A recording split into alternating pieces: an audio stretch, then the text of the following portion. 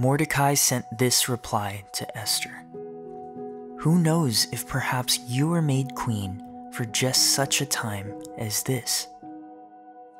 Then Esther sent this reply to Mordecai: "Go and gather together all the Jews of Susa and fast for me. Do not eat or drink for 3 days, night or day. My maids and I will do the same.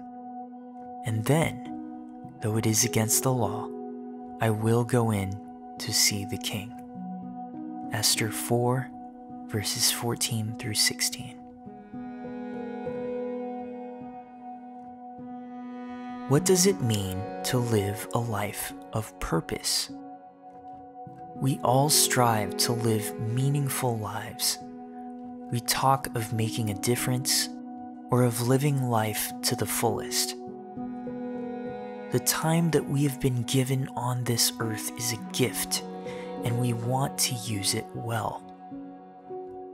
If we're honest, though, we may not feel that our day-to-day lives are all that remarkable. We can feel caught up in the normal, treading the waters of average responsibilities with little time available to take on the extraordinary. Or perhaps the situations we find ourselves in are extremely challenging. Maybe there is no shortage of problems and puzzles to be solved, but we feel ill-equipped to tackle them. In these moments, the doldrum and the daunting, what does it look like to live with purpose? As you reflect upon this question, take a slow, deep breath. Release the burdens and expectations you are shouldering.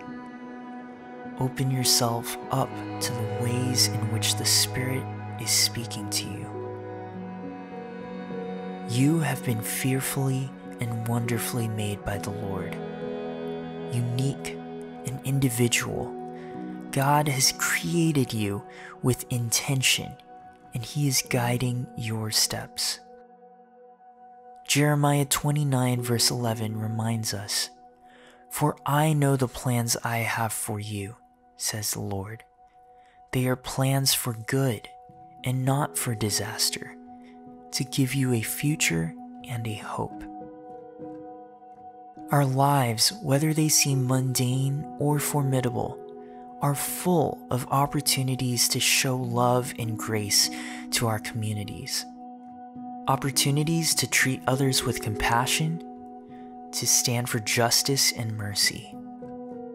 These may not be opportunities we envisioned or planned for, but they are chances placed before us all the same. As simple as a conversation, as bold as taking a stand, our actions can serve as an intersection of the heavenly with the ordinary. Esther did not set out to become a savior for her people. The circumstances confronting her seemed too perilous to face. And yet, Esther and Mordecai recognized that it was God at work. God equips His people for His purposes.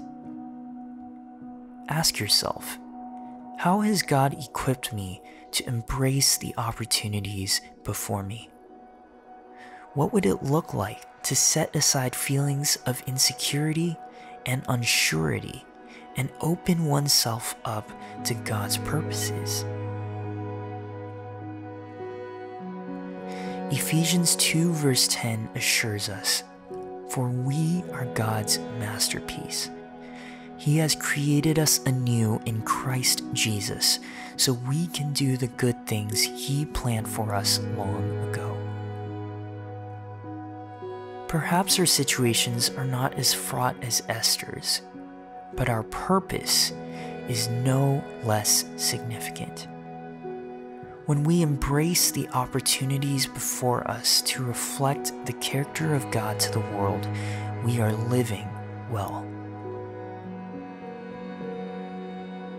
Gracious God, Open my eyes to the opportunities you have placed before me. Give me courage to step out in faith, full of the knowledge that your plans are for my good.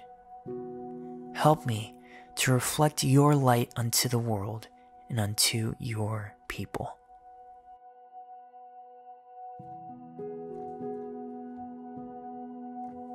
This guided prayer meditation is presented to you by Alabaster. Learn more at alabasterco.com.